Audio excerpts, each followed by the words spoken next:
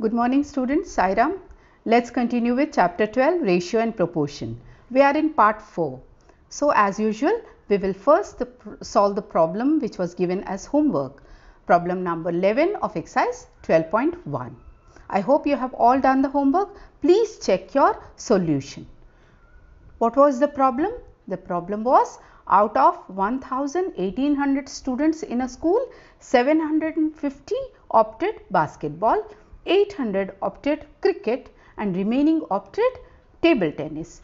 If a student can opt only one game, find the ratio of A, number of students who opted basketball to the number of students who opted table tennis. Table tennis is not given, the number of students who opted table tennis, it is not given. We have to find it out from the given data. Then B, number of students who opted cricket to the number of students opting basketball. C, number of students who opted basketball to the total number of students. So, we will one by one solve A, B and C part. Please check your answers. So, A is number of students who opted basketball to the number of students who opted table tennis. So, we have to find out the number of students who opted table tennis. How do we do that? From the total number of students, we will subtract the number of students who opted for basketball and cricket. That will give us the number of students who opted table tennis. So,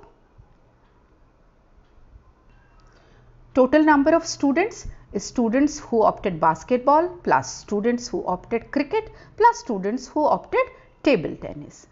Now, what is the total number of students? It is 1800 and 750 is the number of students who opted basketball and 800 is the students who opted cricket and plus students who opted table tennis. So, when we subtract, we add 750 and 800 and that number when we subtract from total number of students, then we get the number of students who opted table tennis. So, the number of students who opted table tennis is 1800 minus 1550. This you can do directly in one step. For your better understanding, I have taken so many steps. Students who opted table tennis is finally the figure we got, it is 250. Now, we can find out the ratio of students who opted basketball to the number of students who opted table tennis. So, the number of students who opted basketball is 750. 750 is to 250. This is the number of students who opted table tennis. So, when we simplify, what do we get? We can cancel the zeros, then we get 75 upon 25 and 75 upon 25 can be further simplified by dividing by 5. So, what do we get? We get 15 upon 5 which can further be simplified by dividing both the numerator and the denominator by 5. We get 3 upon 1. So, the required ratio of students who opted basketball to the students who opted table tennis is 3:1. We should always get the ratio in the simplest form. B part, number of students who opted cricket to the number of students who opted basketball. So, as we know, the ratio will be between students who opted cricket and students who opted basketball. So, the number of students who opted cricket is 800 and the number of students who opted basketball is 750. So, it gives us 800 upon 750. We can remove the cancel the zeros, then we get 80 upon 75. Dividing both numerator and denominator by 5 to get the simplest form. Okay, to get the simplest form, we divide both the numbers numerator and denominator by their HCF. 5 is their HCF. Okay, so what do we get? We get 16 upon 15 or 16:15. So, the required ratio is 16:15. Now, coming to the third part, that is C part of the problem. Number of students who opted basketball to the total number of students. So, the number of students who opted basketball is 750 and total number of students is 1800. So, it is 750 is to 1800 and 1800. So, we can write it like this: 750 divided by 1800. So, we can cancel the zeros, then we get 75 upon 180. Then we can simplify it by dividing with 3 first. Then we get 25 upon 60. 25 upon 60 can be divided by 5 to get 5 upon 12. So, the ratio of students who opted basketball to the total number of students is 5:12. So, this was the solution to the problem 11. So, please check your solutions, and if there are any mistakes, please make the corrections. Now, let us move on to the next problem of exercise 12.1. Problem number 12. Cost of a dozen pens is rupees 180 and cost of 8 ball pens is rupees 56. Find the ratio of the cost of a pen to the cost of a ball pen. Students, here we have to be very careful. The cost of dozen pens means 12 pens is given, alright, is given as rupees 180. It is cost of 12 pens. So, we have to find out the cost of 1 pen, and cost of 8 ball pens is given as rupees 56. So, we have to also find out the cost of 1 ball pen. So, how do we do that? Let us see. Cost of 12 pens is equal to rupees 180. So, the cost of 1 pen will be 180 divided by 12. So, we can simplify by dividing it with 2 in 2 steps and then with 3. So, 180 upon 12 divided by 2 gives us 90 upon 6. Again, we simplify it by dividing with 2, both the numerator and denominator. We get 45 upon 3. 45 upon 3 can be further simplified. So, we divide both by 3 and we get 15 upon 1. That means rupees 15. The rupees 15 is the cost of 1 pen. Then we will find the cost of 1 ball pen. How do we do that? We know cost of 8 ball pens is given as rupees 56. So, the cost of 1 ball pen will be rupees 56 upon 8. So, both can be divided by 2 to simplify. We get 28 upon 4, which can further be divided by 2 to get 14 upon 2, which can further be simplified by dividing with 2. So, we get finally rupees 7 upon 1 or 7.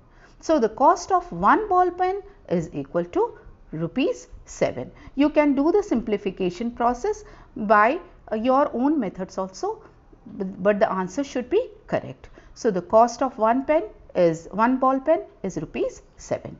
Now, we will find the ratio of cost of pen and cost of a ball pen. So, cost of a pen is found to be rupees 15 and cost of a ball pen is rupees 7. So, it becomes 15 upon 7. So, 15 upon 7 is the lowest form of the ratio. We cannot further simplify it.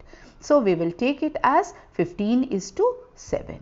So, the ratio of cost of pen to cost of ball pen is 15:7. Now, let us move on to the next problem. Problem number 13.